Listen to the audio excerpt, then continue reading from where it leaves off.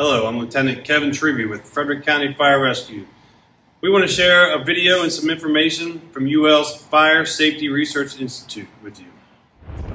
Oh my God, that is insane. In the event of a fire, who here thinks that you're safer sleeping with the doors open?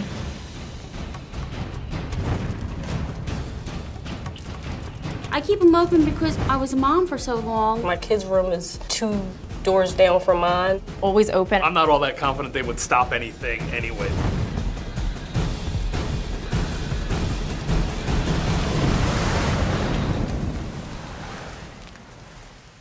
Harold, hey, Ben. Ben, nice to meet you. Harold, have a seat.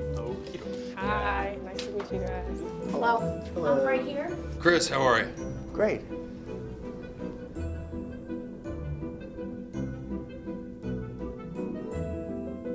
As you think about fire safety, what keeps you up at night? Yeah, I'm not too concerned. I probably don't think about a fire threat as much as I should, because I do forget to turn things off often. Have you ever been through one? A fire? No. We told you that you'd be coming here today for discussion, but what we didn't tell you is that there is also a demonstration that we want to show you. Sound good?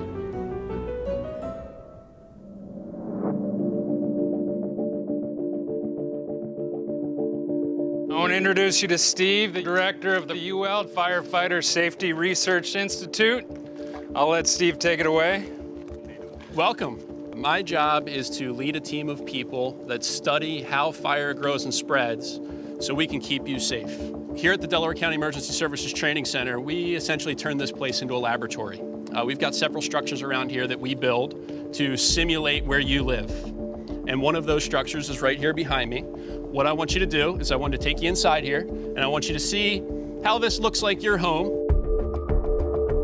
And then once we get you outside, we're going to go ahead and recreate what would happen if there was a fire in this structure right here. Look pretty normal? Yeah, got some furnishings. You'll notice the difference down here as we walk down. This bedroom door will be closed, and the one at the end of the hall will be open. And what I want you to do is pay attention to the comparison of the two of those and think about you and your family trying to survive this fire. All right, we just hit the button. We have ignition.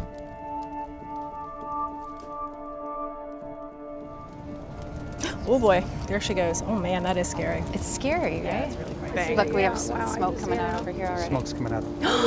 What a lot of people don't realize is that the furnishings that are in our homes today are made of synthetic materials. So they burn so much faster than your old natural cotton-filled furnishings used to be. The statistics that we've seen through our research is in about 40 years ago, you had about 17 minutes to get out of your house after the smoke alarm sounded. Now you have less than 3 minutes. Holy crap. See, this is the things that we were.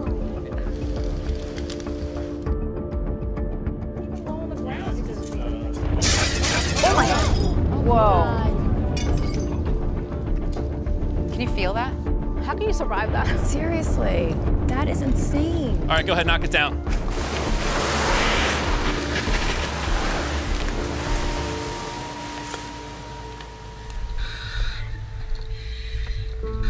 All right, as you remember, closed door on the left, open door on the right.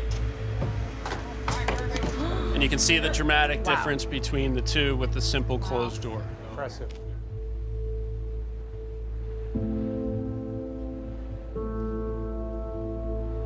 We want people to be as prepared as possible and understand the importance and how little time you have and what that simple barrier can provide to you and your family should you have a fire. I want you guys to throw some hard hats on and some safety glasses and at least poke your heads in the windows, or you can even walk in the hallway if you want. Give me a word or phrase to describe what you just saw. Anxiety. Frightening. Terrifying. I really didn't expect anything like this.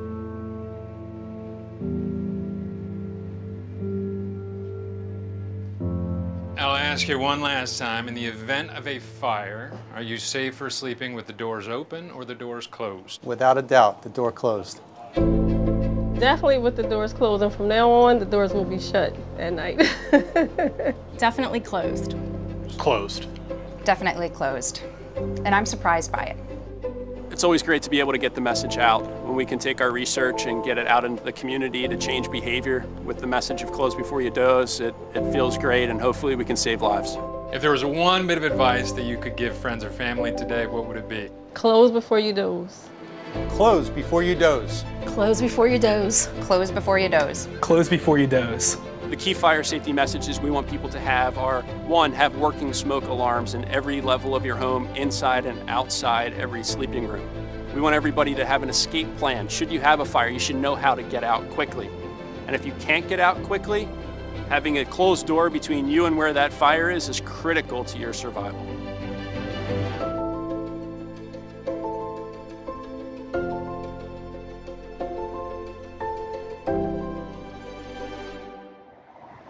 All right, so thanks for checking out the video. Go online to the website for additional information. And as you can see, it makes a drastic difference closing your doors when you go to bed at night. So remember, close before you doze.